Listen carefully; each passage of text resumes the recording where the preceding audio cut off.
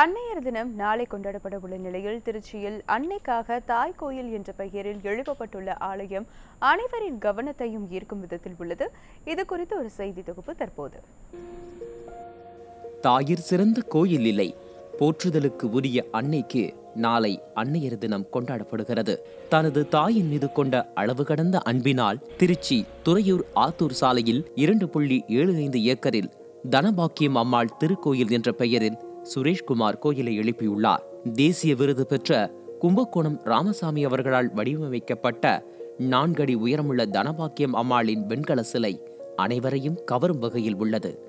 64 ஆண்டுகள் தனது தாய் வாழ்ந்ததை குறிக்கும் வகையில் 64 அடி உயர கிரானைட் கல் தூணும் இந்த தாய் கோயிலை அலங்கரிக்கிறது.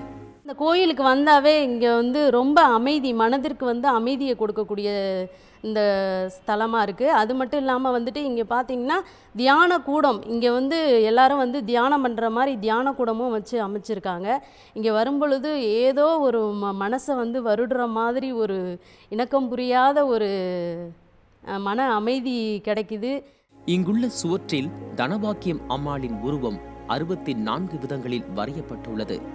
கோயிலை சுற்றிலும் அமைக்கப்பட்டுள்ள மீன் தொட்டி, நடைமேடை, பூங்கா, தியான மண்டபம் உள்ளிட்டவையும் அனைவரையும் கவருகிறது.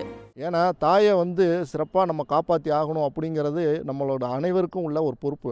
ஆனால் அதையும் மீறி நிறைய பேர் தாயை ஹோமில் விடுறது, இந்த மாதிரி எவ்வளோ கவனிக்காமல் நிறைய பேர் இருக்காங்க. ஆனால் அந்த மாதிரி உள்ளவங்களுக்கு கூட தன்னோட உணர்வை ஐயோ தாய்க்காய் ஒரு கோயில் கட்டியிருக்கும்போது நம்ம தாய்க்கு சாப்பாடாவது போட்டுருமே அப்படிங்கிற மாதிரியான ஒரு உணர்வை உருவாக்கியிருக்கிறாரு. அப்போது அந்த மாதிரி ஒரு உணர்வை இந்த தாய் கோயில் பார்க்கல எங்களுக்கும் ஒரு சிறப்பு. இந்த துறையூரில் நாங்கள் வாழ்கிறோம் அப்படிங்கிறது, அது இந்த காலத்தில் இந்த டெய்லி இந்த தாய் கோயில் வழியாக நம்ம போயிட்டு வர்றோங்கிறதே எங்களுக்குலாம் ஒரு சிறப்பானது. தனது பெற்றோர்களை முதியோர் இல்லத்திற்கு அனுப்பும் நபர்கள் அதிகரித்து காணப்படும் இந்த காலகட்டத்தில் சுரேஷ்குமார் கட்டியுள்ள இந்த தாய் கோயில் தனபாக்கியம் அம்மாளுக்கு மட்டுமின்றி ஒவ்வொரு தாய்க்கும் பெருமை சேர்க்கும் விதத்தில் உள்ளது.